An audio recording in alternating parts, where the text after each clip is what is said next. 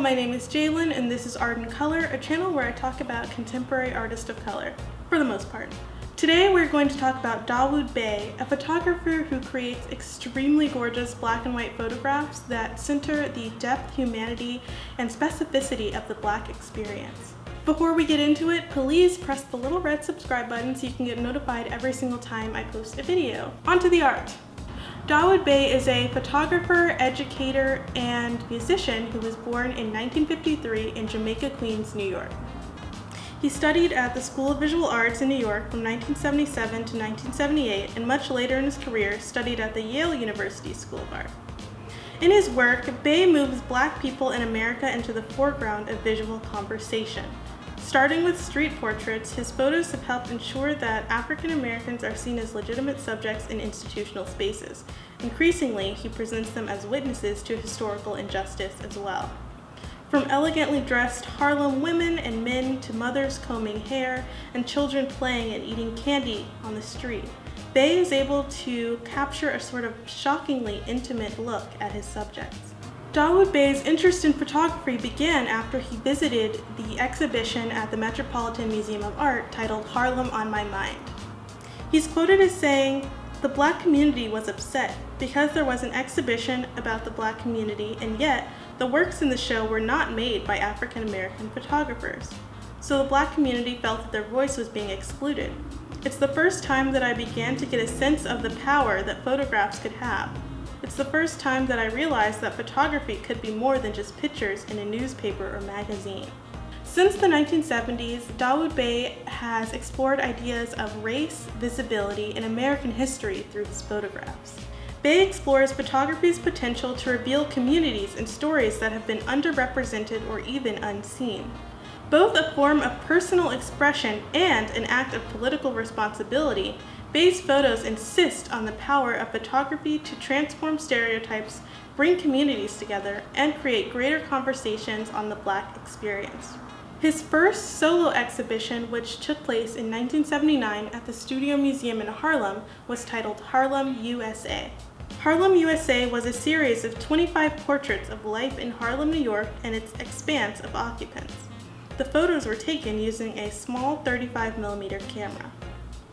He was specifically very interested in showing the works in Harlem itself at the Studio Museum.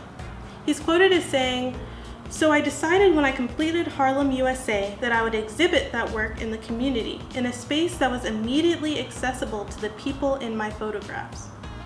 It was my first museum exhibition, the result of a deliberate attempt to create a relationship between the Harlem community and the institution through my work, to use the space of the museum in an intentional way, to create a situation in which people from the Harlem community that I had photographed would have the opportunity to see themselves on a museum wall." Dawoud Bey follows the legacy of photographers who are interested in challenging notions of what Blackness is and what it can be on a daily basis. Some examples of these photographers are James Vanderzee and Gordon Parks. A work of Dawoud Bey's I would love to discuss is the Birmingham Project. In this photographic project, Dawoud Bey looks back to the September 15, 1963 white supremacist bombing of the 16th Street Baptist Church in Birmingham, Alabama, that killed 4 African American girls and claimed the lives of 2 African American boys in its aftermath. Collaborating with Birmingham residents and the Birmingham Museum of Art, Dawoud Bey produced 16 large-scale black and white paired portraits of women and men, boys and girls, staging them in the pews of Bethel Baptist Church. The images pair portraits of a girl or boy the age the victim was in 1963, with portraits of a woman or man the age the child would have been if she or he had survived. Bey researched the project for several years before completing it as a commission to commemorate the 50th anniversary of the bombing for the Birmingham Museum of Art. Bey, after seeing an image as a child in 1964 of a young survivor of the bombing, felt that the attack was burned in his memory. Recently, Bey has shifted to large-scale gelatin silver prints, usually of nocturnal landscapes in which no one is present. These images are all locations in Ohio along one of the final legs of the Underground Railroad, and taken together, they imagine the perspective of an enslaved African on their way to freedom. Dawoud Bey is currently a professor of art at Columbia College Chicago, and in 2017 he was awarded the MacArthur Foundation Genius Fellowship. Bey has worked in the collections of the High Museum of Art, the Brooklyn Museum, and the Art Institute of Chicago, among others. He also had a retrospective of his 4-decade career collaborated between the Whitney Museum of Art and the San Francisco Museum of Modern Art. As always, I'll provide some links below so you can learn more about him and his practice. The question of the day is, who is your favorite street photographer? Please leave your answers below and we can talk about it in the comments amongst our little art community.